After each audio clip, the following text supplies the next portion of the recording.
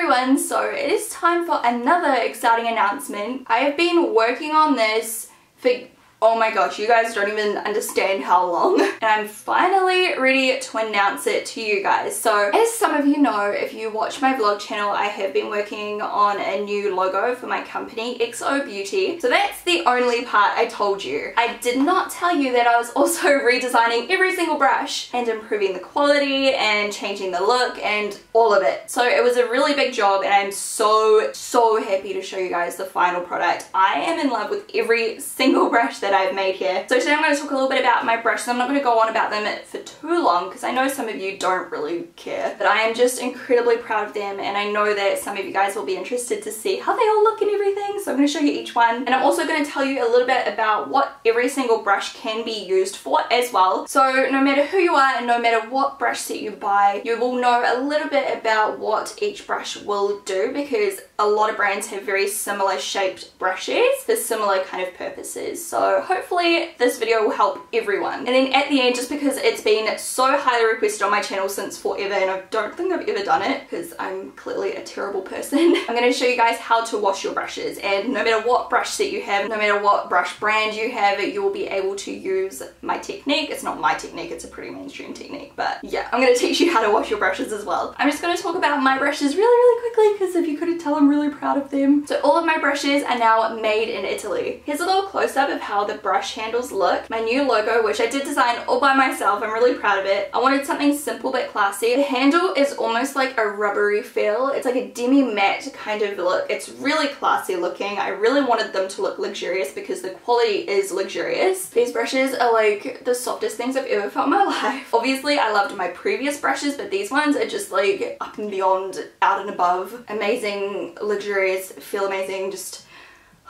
so excited. Then you have the little silver barrel here, and then each brush is different. There is a mixture of natural head brushes and synthetic brushes depending what your personal preferences are, or of course for the use of the brush, because both different hair fibers have different uses. Also, I have a new brush wrap and the logo on the front. Holy shit, it looks so good. Sorry for swearing. We've kind of like stamped it in there, and then there's like a Velcro closure, which is very strong, and then a little like clear window as well. So that comes with a 12-piece set, or you can buy the wrap separate. I have a 12-piece set, a 9-piece set, two different 4-piece sets, so like a 4-piece eye and a 4-piece face, and then most of the brushes you can buy singly. I think there's like 2 or 3 that you can't buy as singles off the top of my head. Also the writing's like kind of raised, like I'm just obsessed. Like I just sit here and like run my fingers over, like they just feel amazing. I'm so happy, and I hope you guys love them as much as I do. They are out today on the website. They're already up, so I'll link everything down below if you are interested in having a look. Please remember all prices are in New Zealand dollars because I am a New Zealand company. So in your local currency, like we do ship everywhere in the world, we ship worldwide, but if in your local currency it's a more expensive kind of price, like I'm so sorry, I'm not in control of the exchange rate obviously. Like I can't control how much it's going to cost in other countries. New Zealand is like where I live, it's where my company is, and that's where we sell a lot of our products. The single brushes range from about $14 to $32. So without further ado, I'm going to show you a close-up of every single brush, and then I will show you how I clean them. So just in advance, thank you so much for watching. Thank you so much for your support. xoBeauty has grown incredibly over the last couple of years. Thank you so much for trying out my products and enjoying them and loving them as much as I do. I'm so proud, and I'm even prouder of this new range. Like they are just out of this world. I wanted to do the very best I could do. There's always room to improve in my opinion. Little soppy thank you. There are so many exciting things happening in my life right now, and I'm just so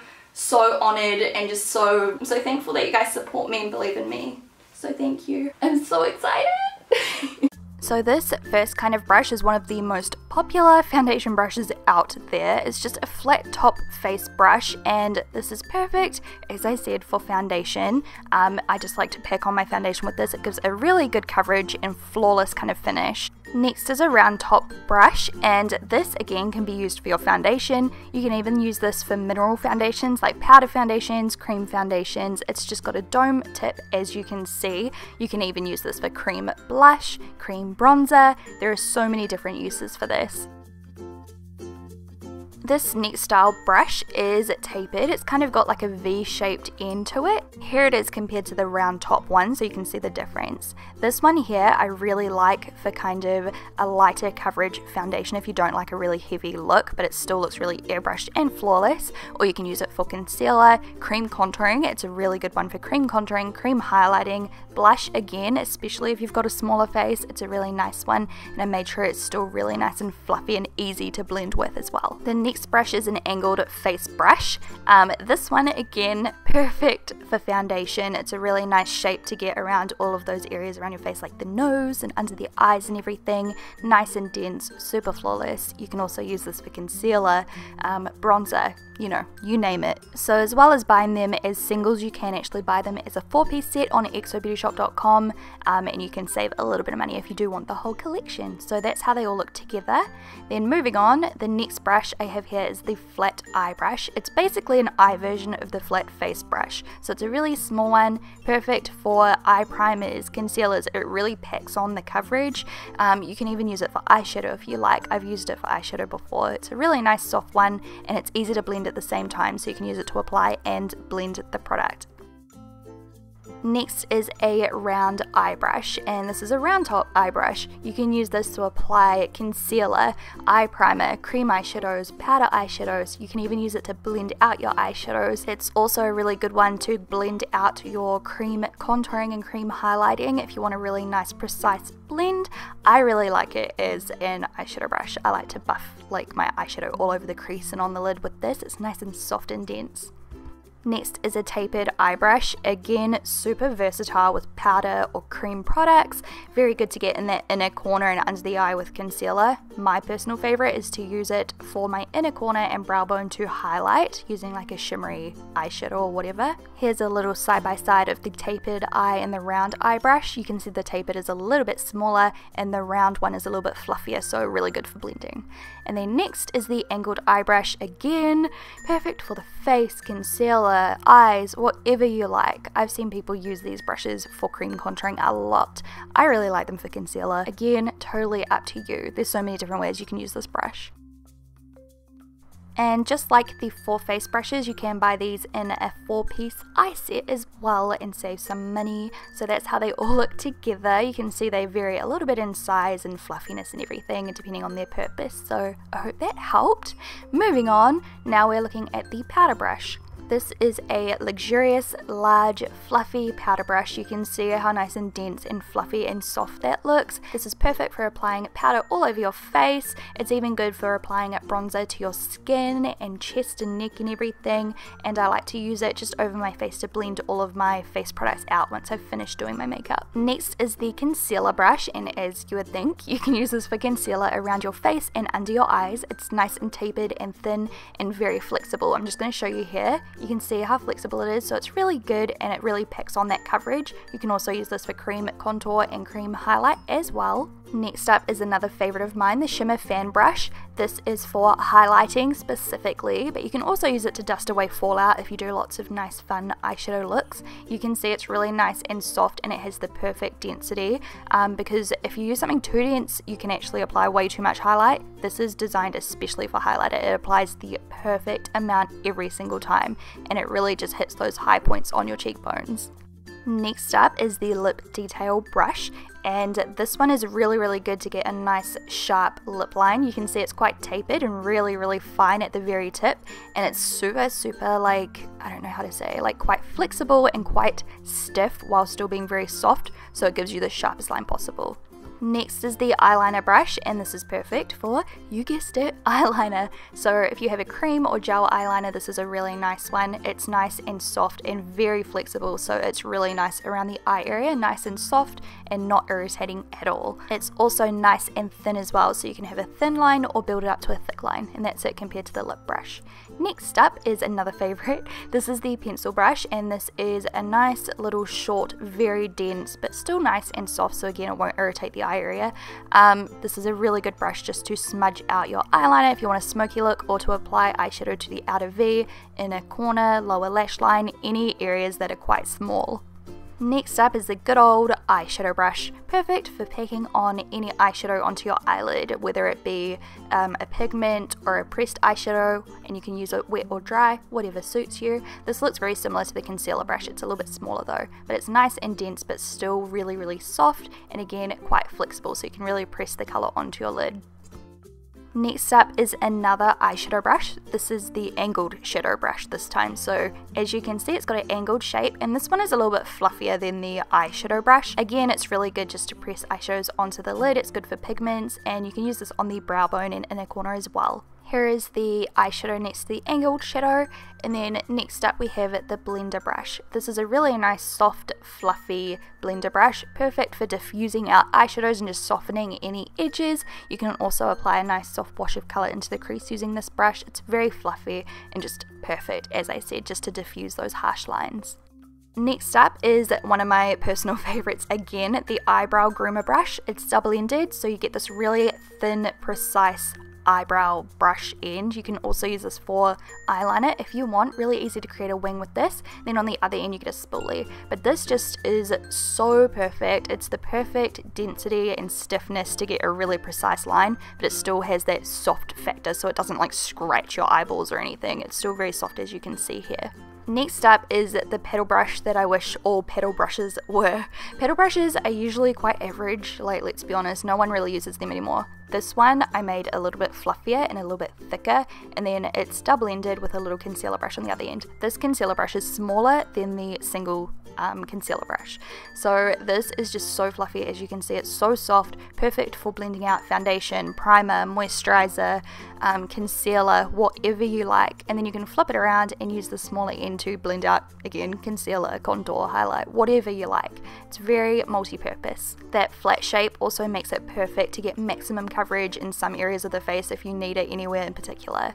Next is another favorite. Oh my gosh, this one is like one of my holy grails. This is the bronzer brush, but I also use it for contouring, highlighting, and setting my under eye area. It's the perfect size, perfect shape.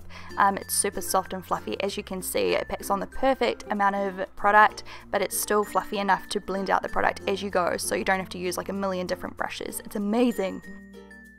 Next up is the dense fiber brush. Some people love this for foundation. I use it for powder sometimes, like to set my foundation. It creates a really soft airbrush finish.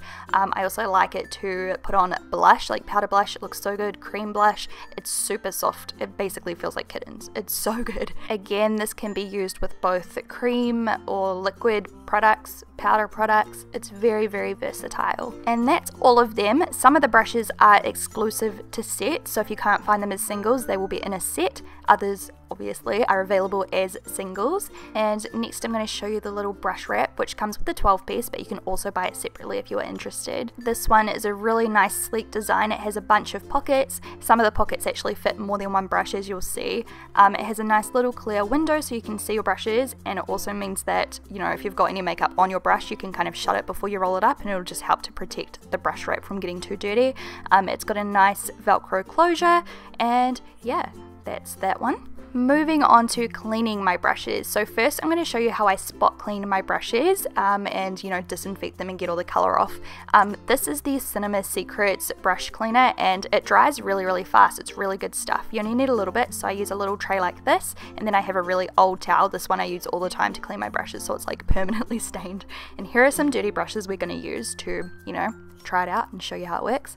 So you just dip it in, and with any brush you never want to be too rough with it. You never want to get any product into that barrel either. So you dip in the very tip and then just gently wipe it off. It kind of looks like I'm being rough, but I promise I'm not. It's just how it kind of ends up looking. So you can see how fast that was. You just want to dip in the very tip again and then just wipe it off on a towel or a paper towel or whatever you want to use. It's literally that easy. But the most important part is not getting any brush cleaner or water inside that silver part whatsoever. I'm just double cleaning this one here. If you need to, just, you know, double clean it until it's clean. But this part here, do not get moisture or water or anything like that up there, because that's where the glue is that holds the brushes together, and if you get water in there, you're going to damage your brushes permanently. So please just be very careful. Since this is a dual-ended brush, we're going to lay it flat to dry so that no moisture creeps up into that barrel. So again, just dipping in the very tip and then swirling that off until it's nice and clean, and making sure you dry them really, really well. You don't want to leave any of the brush cleaner like on the bristles, because it can kind of dry quite crisp and clumpy, so you want to make sure you get as much off as possible. Now when it comes to little liner brushes like this, I like to dip in the tip and then just repeatedly do little lines. I don't want to like swirl it around in circles because I don't want to damage any of the bristles. I want to make sure that all the bristles are nice and safely clean, you know, and straight, not all ruffled up. Now this technique is going to work with no matter what makeup brushes you own, and no matter what brushes you own, do not get moisture or water in the barrel, in the silver bit, because no matter what brushes they are, they will probably fall apart. Another helpful tip to add, when you let them air dry, don't leave them directly in the sun, and don't leave them in a damp room either, because moisture in the air can obviously, you know, damage the glue, as well as heat. Heat can melt the glue. I like to elevate the handle a little bit just to help the drying process and make sure none of that moisture creeps up in there. And also with big brushes like that, you can kind of shape them with your fingers, little brushes as well. See how this one's a little bit frayed? You can kind of just shape it with your finger, and that'll help it stay in shape once it dries. I always like to let my brushes air dry. Don't ever use a hairdryer or anything like that on them, because it can damage them. Moving on to deep cleaning, which is basically cleaning them with like a shampoo. I do this not very often, to be honest, but you should be doing it at least once or twice a week. So this is a dirty foundation brush, as you can see. I like to get warm water, not too hot, just in case it does get in that barrel, and then holding my brush tilting downward, I just wet the tips. And then taking your brush shampoo, I'll list some alternatives you may have lying around the house down below in the down bar. You basically want to take that in your hand, again holding the brush downward, just swirl that in your hand until the brush kind of, you know, gets clean. You can see all the dirty water dripping downward, and then rinse them thoroughly the same way as you wet them, just holding them downward. Then I like to very gently just squeeze the water out of the brush, very gently. Do not pull the bristles, do not like tug on them, don't do anything crazy, just be very gentle. Treat them like your babies. They're an investment, they're expensive, you want to look after them. If your brush isn't clean yet, just give them another shampoo before you rinse them. And then I like to take a towel and just dry off the handle and shape the bristles again so they dry nice and even, just in case you did get a couple of flyaway hairs sticking out at any time. Again, I like to elevate them a little tiny bit. You don't need much. And then again, same thing, you just want to repeat that process no matter what kind of brush it is, face, eye, you know, it should all just work the exact same. Just make sure you never get that water up that silver barrel. That is the key to life, you guys. I've just given you the secret to life. So once again, just to go over the most important points, shock horror, don't get moisture inside the barrel. Use warm water. You don't want to use anything too hot. Let them dry in a really nice dry atmosphere. Don't put them in direct sunlight. Don't leave them lying around in your shower room where the hot steam gets inside them. Don't put them outside. Just leave them in a nice safe area. Away from dogs as well. Keep them away from dogs, toddlers, children. And again, just leave them lying flat or very slightly elevated. Not too elevated because you don't want to squash the bristles, just very slightly like I have here. Usually you just have to wait kind of overnight depending on the size of the brush. Sometimes the big fluffy brushes take another extra few hours than the smaller ones. And then you might notice they are very like sleek, I guess. To make them nice and fluffy again, you just kind of run them around your hand and they will look brand new. Look how great that looks. Make sure all of the brushes are completely dry before you store them standing upright in like a little brush holder or anything, of course, again just because the moisture can creep down into the barrel. You might not notice immediate damage to your brushes, but it will over time definitely make a big difference. So just make sure each time, and it's not too hard, like once you get the hang of it, it's quite easy to keep them nice and safe, and you'll get a nice long amount of time worth of brush usage. That's me saying goodbye awkwardly. I hope you guys enjoyed this video. Bye! Hey everyone, so today's video is a super glam makeover featuring hair, makeup, and I even showed you my skincare to prep before I applied my makeup to make it go on uber flawless. Plus it makes you feel like a goddess. It makes you feel so pampered and amazing. Treating yourself to an extra couple of steps before you apply your makeup is going to make the world of a difference. So I'm going to show you a couple of